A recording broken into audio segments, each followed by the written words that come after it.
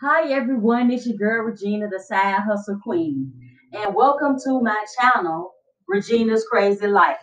If this is your first time joining me, don't forget to hit that subscribe button and become a part of my YouTube family. So today I am doing a tutorial on how you can make pictures for your picture pendants using Cricut Design Space. So the first thing you're going to need is a picture. So most of my customers, they send me a picture, via text or Facebook.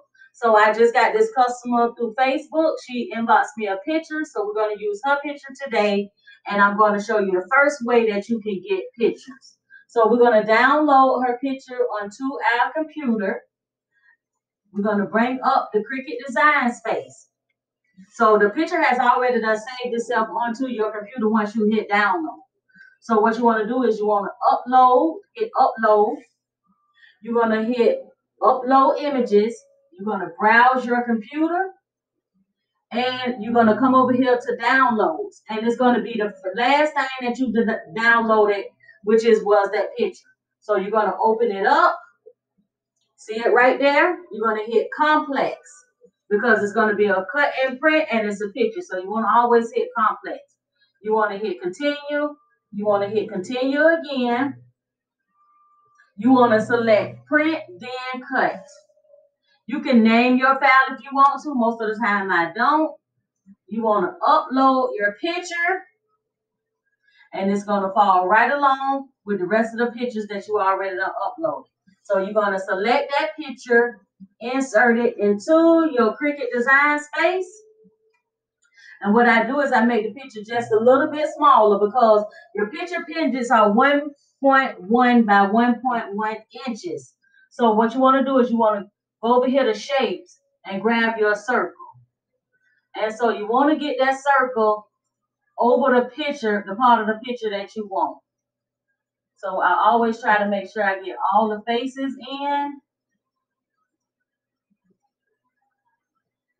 as much as possible. Yeah, I hit the unlock button so it allows me to work a little bit more with the circle. Once you get the circle over the area that you want to be inside the picture, you're going to select the whole file. Just hold your mouse down and select your whole file. You're going to hit slice. Once you slice it, you're going to remove that. And look what happens. You got your circle for your picture pendant. So the next thing you want to do, you want to unlock it. You can unlock it from the top or you can unlock it from right here in the left-hand corner. You want to make it 1.1 by 1.1 because that is the size that your pendants are. Okay, what I usually do, just in case my printer is icing up, I duplicate it. Now, if you want to do designer pictures, what you want to do is you want to drop down the Cricut Design Space. You're going to open it up. This time we're going to go into Google. Oh, I'm already in Google. And we're going to let's select Gucci. It says Gucci Fashion Wallpaper. Okay, so I selected Gucci. I want to go to Images. Okay, you want to scroll down and find your nice little Gucci print. I like this little print right here. So what I usually do is I hit that snipping button, the snipping tool, move it right on out the way, grab you that Gucci symbol. I hit the copy button. I head over here to Canva. I hit the logo design. I hit elements. I select the square, open it out really big, all over the square.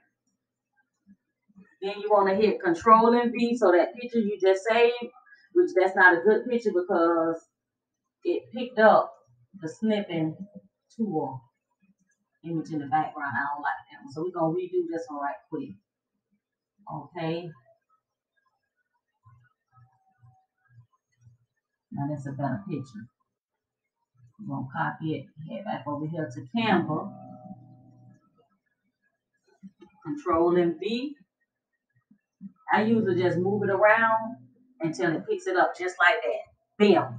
Because these are like where you could just, if you use a circle, it'll drop into the circle and stuff like that. But I always use the square for Design Space. So then you want to download it into the PNG file. And keep in mind that Canva, you can use Canva for free. I do pay for the Pro Edition because I like to sometimes take the background out of some of my pictures. But just for this purposes right here, if you're just using it for this, this is actually free. Just sign up for Canva and just use it for free. So I'm going to bring my Cricut Design Space back up. I'm going to hit upload. The same way I uploaded the picture from off Facebook, browse my computer, head over here to downloads, and it's going to be the last thing you download. Select it, open it up, hit complex, hit continue again. If you want to name it, change the name to Gucci picture, whatever you want to name it. So I usually just leave mine like that. Upload the file,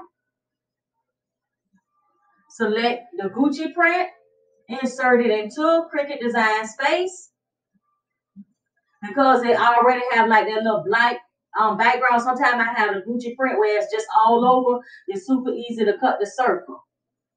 So basically, I get my circle over here, and I basically just want the Gucci design in the back in the black background. So I really have to do a lot of work, a lot of effort to this one. Hit slice. Once it slice it up, take off the parts you don't want. Grab your Gucci symbol, unlock it. Change it to your 1.0 width and height. I always duplicate it 3 times. Have me 3. Because sometimes with printers, different printers do different things. Sometimes I notice there's a little line going through it. Then you just head over here to make it. And one thing I learned about when you're in the make it part of your design space, if you get a little bit too close, you can move them around. However you want to move them around. What I normally do, and because I like to print 3 times the same picture, you can get up to 16 pictures on the full sheet. If you're just printing only 2 of the same pictures, you can get, I think it's like 24 or something like that. So what you want to do is you want to hit print and cut. This is going to pretty much conclude this video because all you have to do is pop your paper in the printer and print it out. Make sure right here in the right hand corner or down on the left hand corner, you should see the next video popping up on the next step on how you can you can cut and insert your pictures into your appendix. So make sure you want to click on that video so that you can watch part 2 where I show you the exact type of paper you need to be printing on, the type of glue you need to use, as well as pendants and how to make bracelets, necklace, and charms using these pictures. So I hope you guys enjoyed this video. Don't forget to hit that subscribe button. And if you're on Facebook, make sure you join my Facebook group, Side Hustle Queen Creation. See you guys on the next tutorial. Thank you guys for watching.